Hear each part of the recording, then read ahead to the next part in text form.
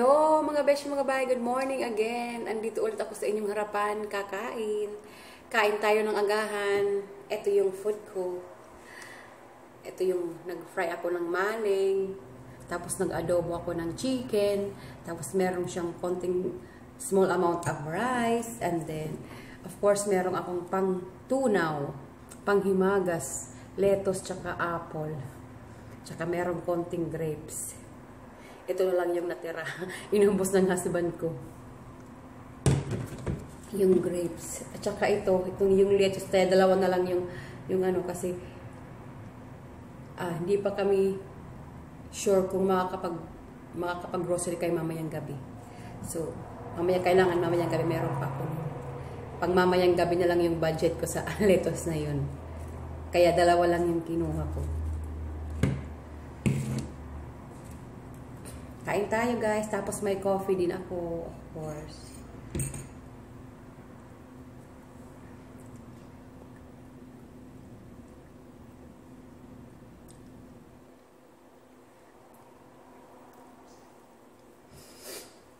Guys, kung napapansin nyo, yung mga mukbang ko puro mga breakfast lang. Kasi kumakain lang ako ng rice pag breakfast. Ayaw ko naman magmukbang araw-araw ng walang rice kasi parang hindi siya, ang dating hindi siya interesting. Hindi siya nakakatakam pag walang rice, 'di ba? Alam naman natin mga Pilipino na mahihilig tayo sa rice, 'di ba? So kung baga mas gaganahan tayo pagkain kung pag manood kung alam nating meron ka partner na rice. Kaya every breakfast na lang ako nagbumukbang. Pag sa dinner at tsaka lunch, di ako nagbumukbang kasi mga ano lang yung kinakain ko eh. Kung anik-anik. Mga dahon-dahon or di kaya protas, yun lang yung kinakain ko eh. Pag dinner at lunch. Minsan wala pang dinner. Kaya kain tayo mga besh. Yung sasawan ko, pinunok, dinagdag ko siya ng sili.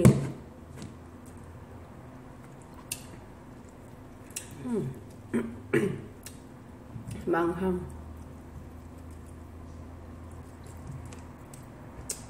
Ito na yung tira sa adobo kasi binaon ni Mr. Paborito na ito eh.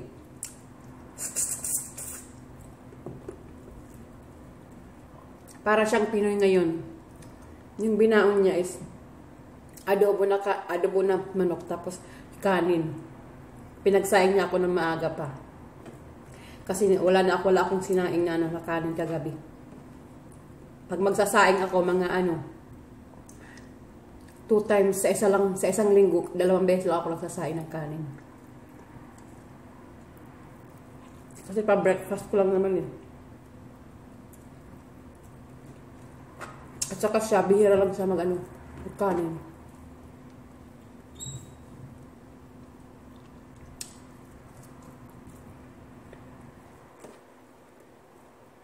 Pag may adobo ako na atay ng manok, or di kaya chicken, lagi ako naghahanda ng kanin. Kasi alam ko yun yung i-request niya.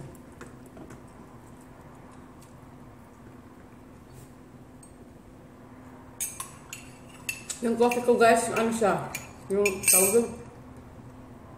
Yung black coffee, tapos nilagyan ko siya ng luya. Luya na pinakuluan ko ba ng luyang dilaw? Yun.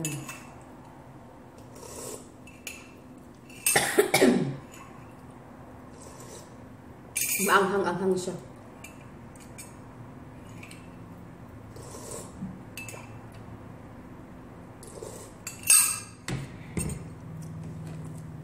Kalahati lang ito hanggang dito lang. Kasi di ko kaya ubusin pag punuin ko.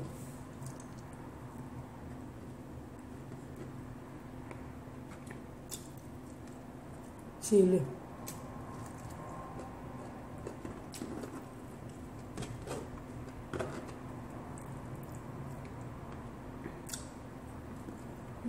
Ang hanga.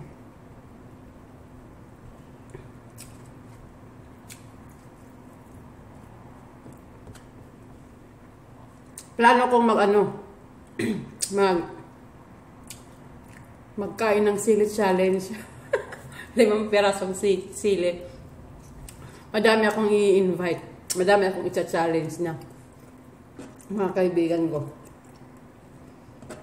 Sabi ko, tignan ko kung kaya ko. Kailangan puro hinog. Kasi yung hinog yung maanghang.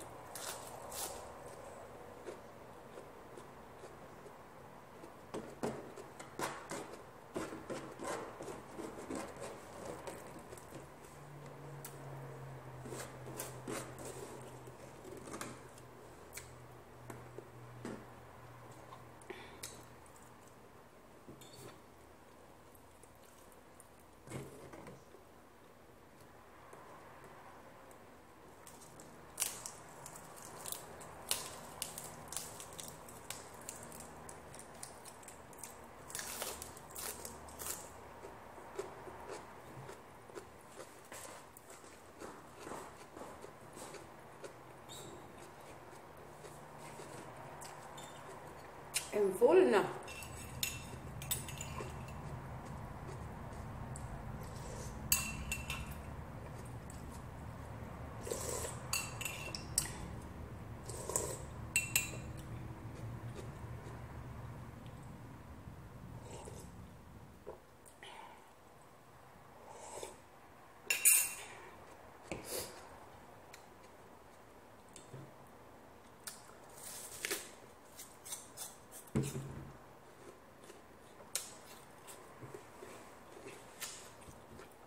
Shout out sa aking mga sisterette. Si Pinay America, Rower Vlog Mom Life, Rochelle Parts in USA, Tess and Gary, Cray Cray Vlogs, Anna Marie Concha, Rosalie Green Vlogs, Nanay Nawaray. Ano pa ba? Brigitte Masbang, Sis Jiminay Vlog, or Louisa, si Sis Janice and Harold Vlog, Sis Rachel Olin Vlog, tapos si Pinay Pilot's wife na pobrehon, ang garang ng ano niya, ng pangalan niya. May pobrehon pa. Sino pa ba?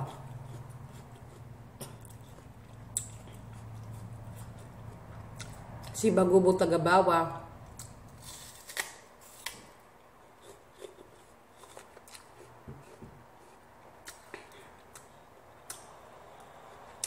Si Lodi Pitmalu. Si Manay Eds. At Malus Vlog. Shout out sa inyong lahat, guys. Sa mga hindi ko lahat shout out. Lang nakalimutan ko, pasensya na. Matanda na ang lola nyo. Salamat na marami, guys, sa inyong laging panonood sa aking video, sa walang sawang suporta. Sana hindi. So, salamat sa inyo mga besh, mga bye. Maraming salamat sa support at panonood palagi. Have a blessed day and God bless us all. Thank you. Bye-bye. Chup chup.